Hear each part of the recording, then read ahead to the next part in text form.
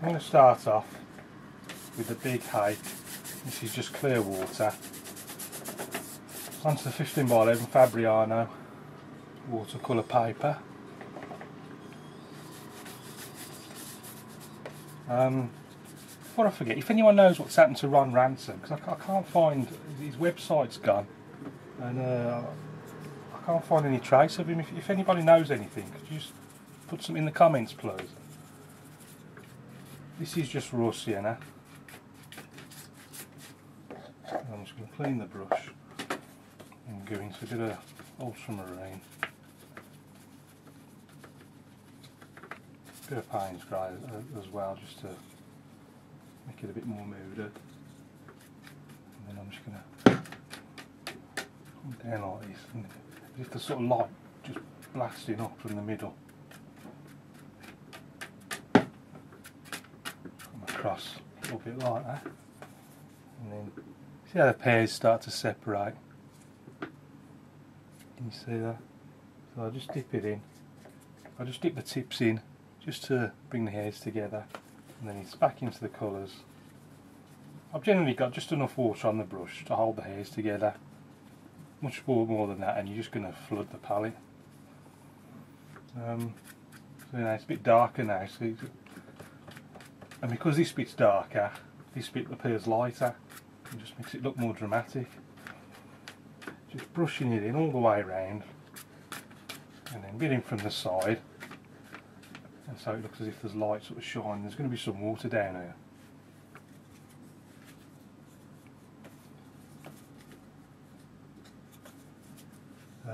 And then what I might do is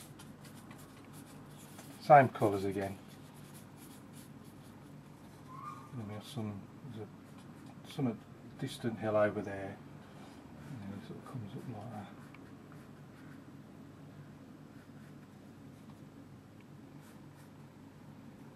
Something like so. Now the next bit's a bit further forward, so I want it to go on stronger, so I'm going to wait for it to dry a bit. And while I'm waiting for it to dry, I can put these on. You see how it's starting to go on stronger now. As the paper dries, the paint takes to it better. And while the sky's still wet, you can just carry on popping a bit more on there. Paper stretched a bit, so I'm just going to pull it flat so it's easy to work with.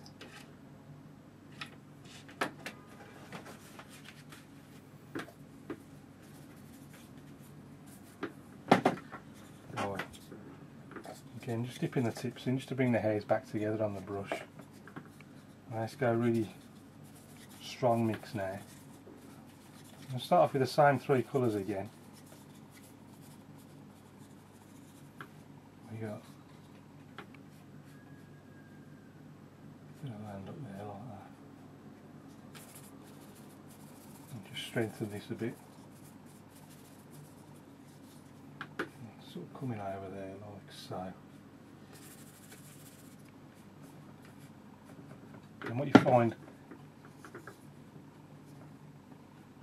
try not to paint over the same bit of paper more than once. That was a great bit of advice I had the once. Unless you've got a specific reason for doing so.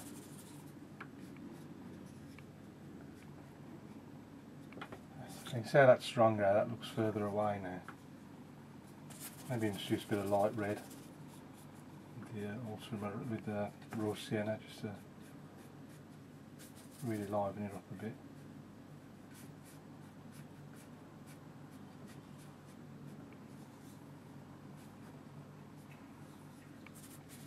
And over on the other side.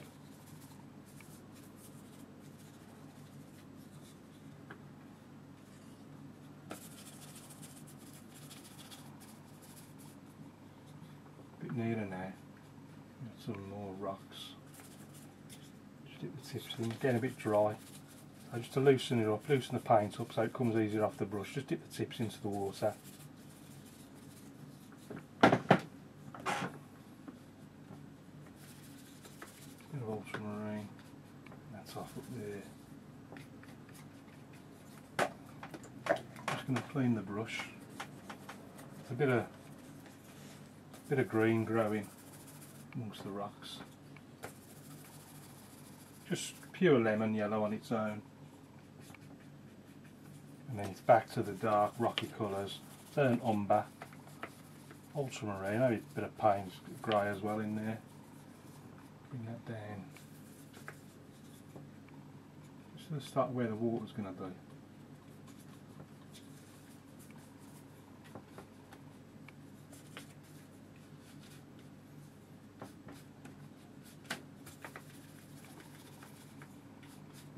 Those rocks down there. Let's just using a corner of a piece of card now just to make it look a bit more rocky.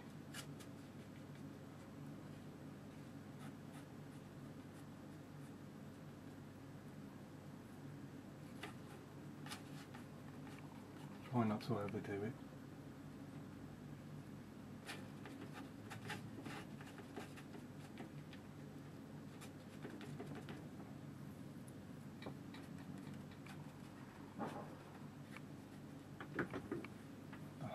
Just trying to keep it subtle. A bit more grass over here.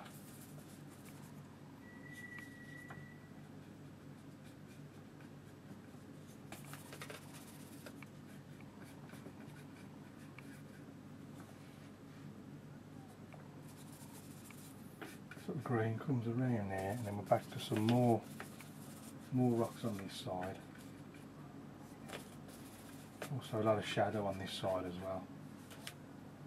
If you can imagine the light sort of coming down this direction, so it's just catching the rocks there, that's why it looks lighter on that side, and then on the other side, round here, it's in shadow.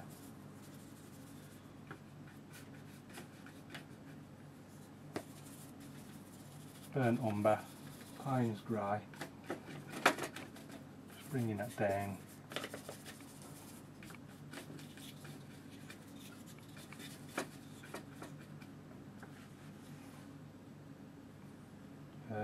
If I can find my piece of card again, just pick out a few little highlights here, but there's not too much here you can see, a lot of it's in shadow, like I say.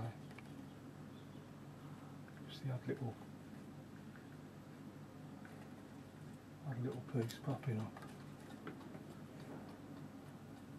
That's all I'm going to do for that. I'm going to do now, make sure this is flat.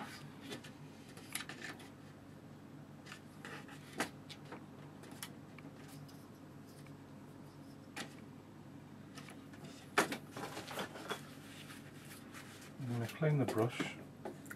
I don't want too much water this time, so I'm just going to take the excess off on the towel.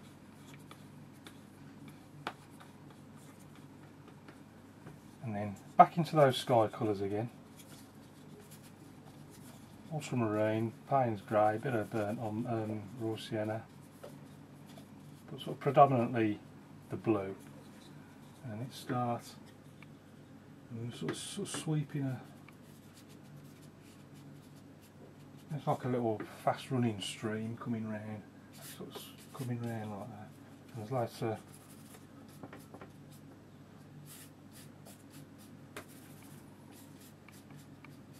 the white bits are like the little bits of surf you can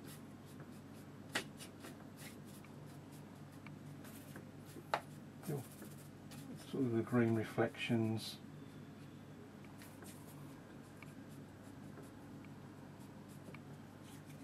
Bit darker on this side.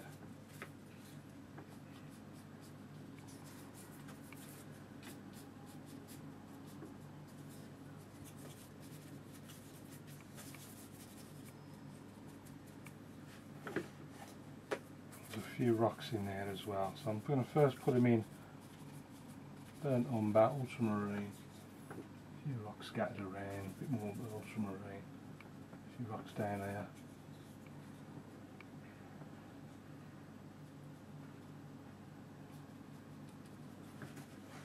And then scrape them in with a card.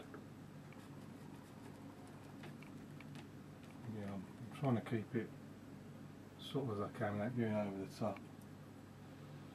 Like so.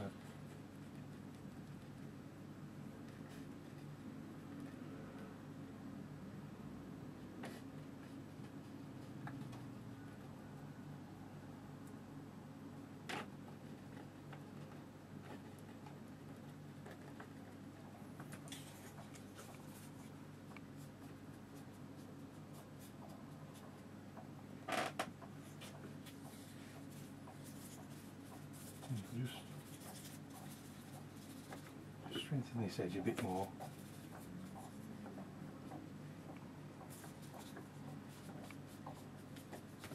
A bit dark, because all this is in shadow, you see, so I want it nice and dark.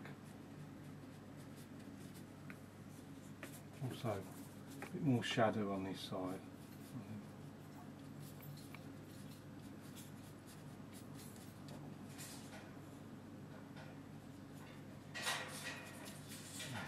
Coming down now. Just a little bit of reflections off that side.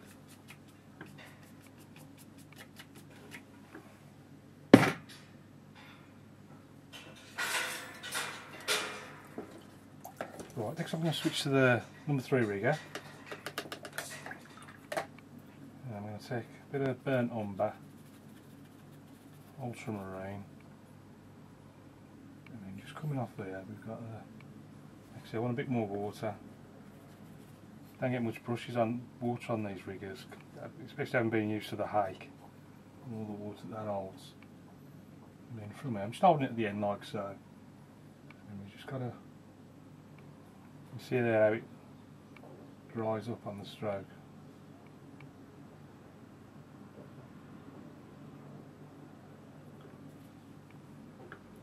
A bit more water.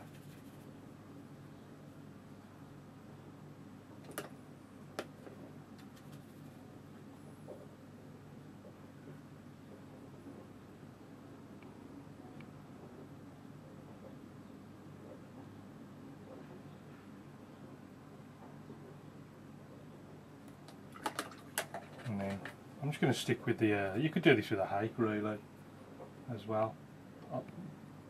Well, you could put the main trunk in with a hake. I suppose you'd need the rigger for the lighter bits. But then I'm just going to, see how I've scuffed up the end of the brush. I'm just going into the greeny colours, bit of lemon yellow, bit of Payne's grey, bit of raw sienna, ultramarine, and then I'm just going to, actually it's a bit too dry there, there's nothing coming out, just scuff that up a bit more.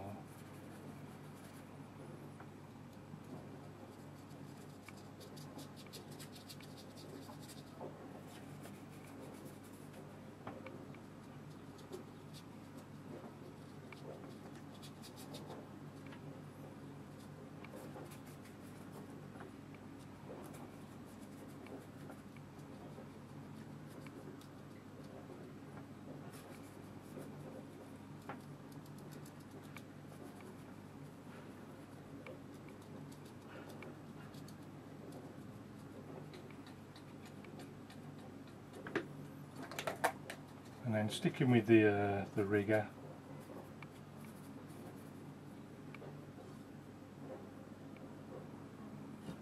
and making sure my hands dry. Put some little birds.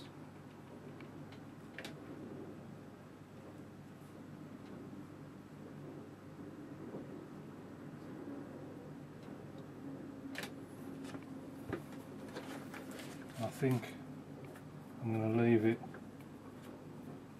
at that. So all I need now is a dry spot. I don't need to use the air dryer actually.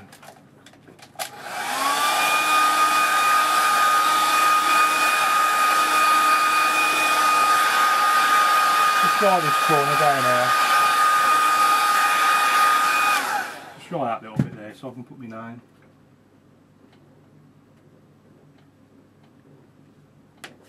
I'm going to call that one finished. So let's see what it looks like with the mount on. So let's go in and have a closer look at it. As usual, started with the sky, and we've got ultramarine Payne's grey, just brushed straight down, stopping short, and because of the water, you can see how it softens off. You don't get any hard edges. Just gives the effect of light just coming up over the mountains and hills. I put these in while the paper was still wet, so you can see you still get the soft edges, as opposed to that might have looked better with the if I'd have let it dry first or used the hair dryer. you'd have ended up with hard edges then as opposed to the soft ones. You don't mind the soft ones in the real far distance, just here, look. I mean, these are a bit heavier on this side, stronger, so the paper would have been dried on this side here. A few bits of rock scraped out with the card.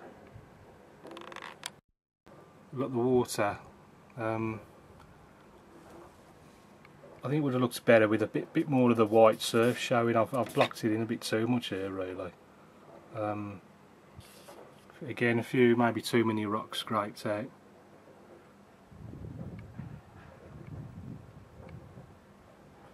It ain't so bad. I was putting simply using the rigger brush, and then again using a dry rigger just to put these leaves on all the way around at the ends of the branches. Our little birds just bring the thing to life a little bit. Well, thanks for watching, keep practicing. Any questions please ask, and I'll see you again soon.